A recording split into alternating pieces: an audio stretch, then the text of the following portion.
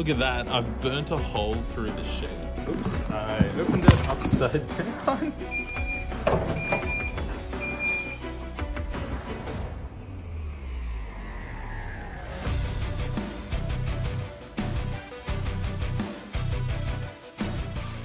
Hey, it's Andrew and welcome to Habes' Hobbies. In this video, I'm going to take you on a little bit of a journey. I'm going on an adventure! This is my first week with a laser engraver, the longer 10-watt RAY5.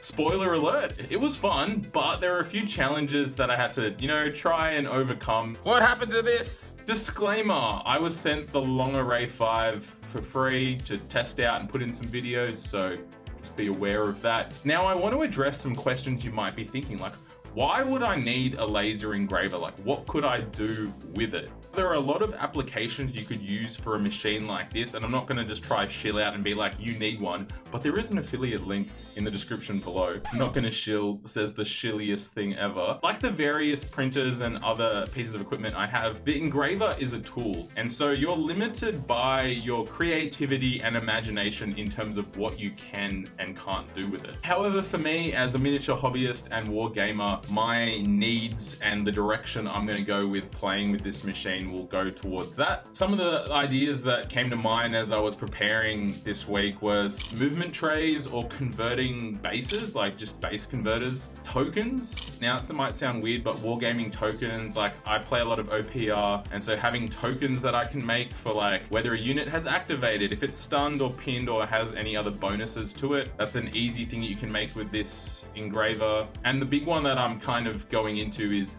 MDF terrain. You can print and then kind of assemble, because like MDF kits, not that they're that expensive, but when you can do it from the comfort of your own home, it is a lot cheaper. You might notice that I didn't really talk much about applications that involve engraving. I'm going to be using it mainly for its cutting ability. And you might say, well, how can it cut if it's just an engraver? Well, it can.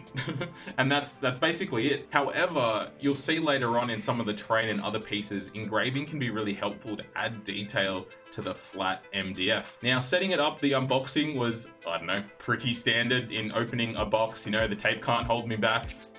And I set it up like following the instructions about 60% of the way, but there were some parts where the outer frame needed to be assembled in a specific orientation, and I was off by 90 degrees, so I didn't have the beams the right way, and so I had to undo it, which was obviously my bad. Classic man not following a set of instructions, and then it all like came together pretty well. That's one fine looking barbecue pit.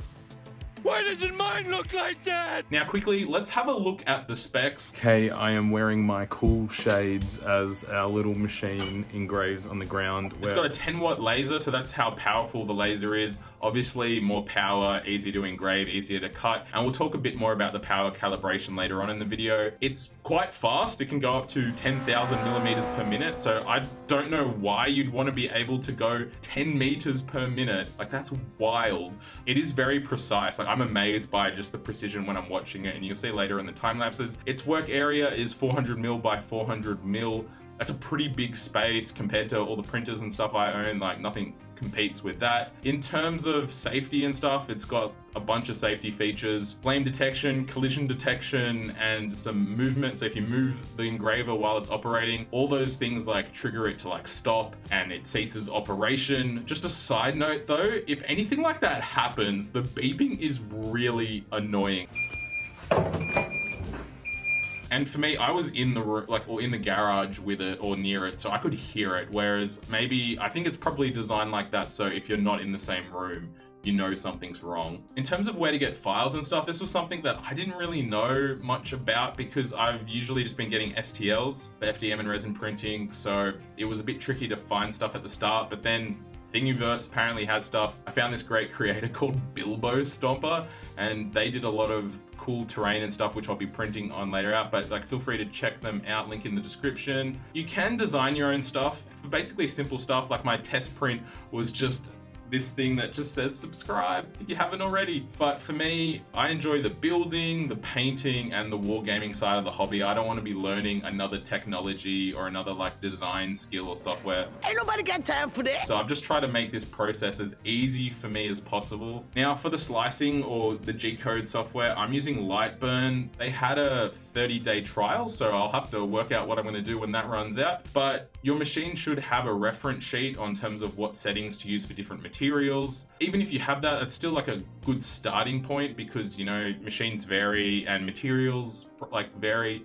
In Lightburn, you can generate a materials test and it does like a grid testing 2 parameters, and usually that is speed and power. What you want to do is a cut test and an etch test. This will do a grid by power and speed, and you'll get to see the results of at what speed and at what power, like what will the result of a cut or like an engrave be. From those results, you can pick the optimal settings you want for your desired result. Just be careful when you're setting up the test, particularly for the engraving etch test. Do not have any of the settings go to 100% power, because that's how I burnt a hole in my MDF sheet. Look at that, I've burnt a hole through the sheet. One of the fun things when like setting up the software is it's almost like Tetris, like you're doing with like a resin build plate or something, trying to fit as many pieces in and rotating and getting them all to fit. It's a lot more important to do that with, because like whatever material you're cutting out from, like you can't just combine it later and make like fill in all the gaps to make a new sheet of MDF. Like it's not like resin where any leftover resin you can just use it for the next print. You're like limited by the area. You can either save the G-code to an SD card and then put it into the printer, or just connect your printer directly to your computer via USB. Operating the printer, you want some good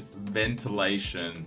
I was doing this in my garage with the doors open and a fan running, but like I could just smell the burning smell. I get that's because I was doing a lot of cutting, and maybe if you're doing engraving, that smell wouldn't have been as intense, but it is quite potent, so make sure there is good ventilation. Also make sure you're monitoring the machine and watching it, just because there is that risk, depending on what material you're using, of fire. Like I feel like it's quite a low risk, but if you like, you know, you try different settings like I did, 100% power, trying to engrave, Gonna have a bad time. like there is the potential that, I don't know, material could catch on fire. Oh, one of the big things is homing. I found it quite tricky to like home it and just kind of get it where I wanted. Like I wish I could just move the nozzle to where I wanted it and then just click go and it just starts from there. But I get it's an easy thing to do. I just haven't mastered it yet. And the machine has the ability to like set where home is when you set it up in the slicing software or whatever you want to call it. One of the things that I started with, I had it on right on the concrete floor, and then I put some plywood under that just because it was, as it was cutting, it would go through and it didn't like marked the concrete floor, which isn't a big issue to me because it's the garage floor. Also is worth having something under the printer. So now I've just got like plywood underneath it. Make sure you're wearing your glasses as well. You don't want to damage your eyes from the laser like looking into it, but just make sure you're watching it. Yeah, look, I haven't read all the safety stuff, but yeah, just make sure you read the manual. That's probably a good one. Do as I say, not what I do. Post-processing, there really isn't much to do. Like with FDM or resin, you're not pulling off supports, you're not washing it, you're not like smoothing it out. You might need to, if your settings didn't do clean cuts, you might need to like sand it a little or like get a hobby knife and just cut off like the bits around the edges. But for the most part, there's not much to do after. If it's like some sort of terrain or thing that you need to assemble, obviously you need to assemble it. For me, one of the things I noted was the pieces did just smell like burning. I don't know if that will go away because that would be a little annoying. But yeah, there's really not much to do afterwards. What I want to do now is just say a big thank you to my Patreons, or really just Patreon. Thanks Claudia and Mark for being the first one, you know, getting that first blood. If you want to become a Patreon, it's only $2. We're doing a weekly behind the scenes of what's happening.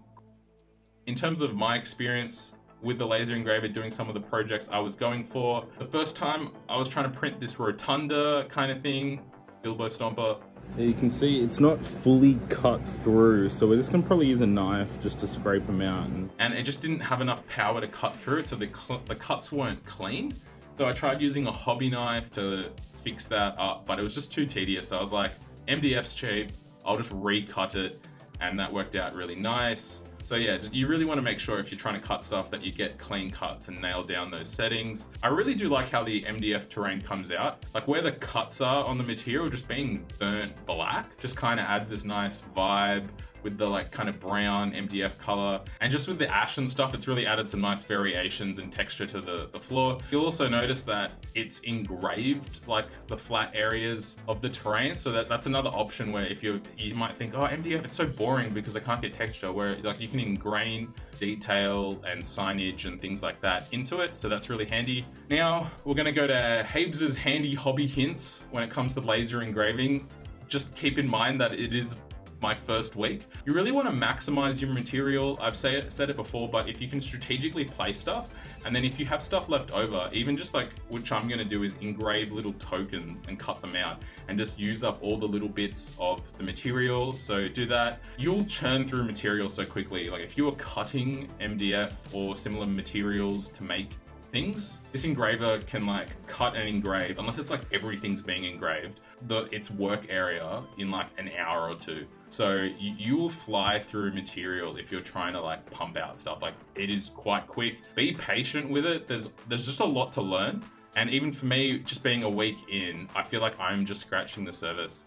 So yeah, if you want to check out the RAY5, link in the description. If you want to see my first week with a resin printer, feel free to click this video. Otherwise, here's another hobby video. Thank you for watching and happy hobbying.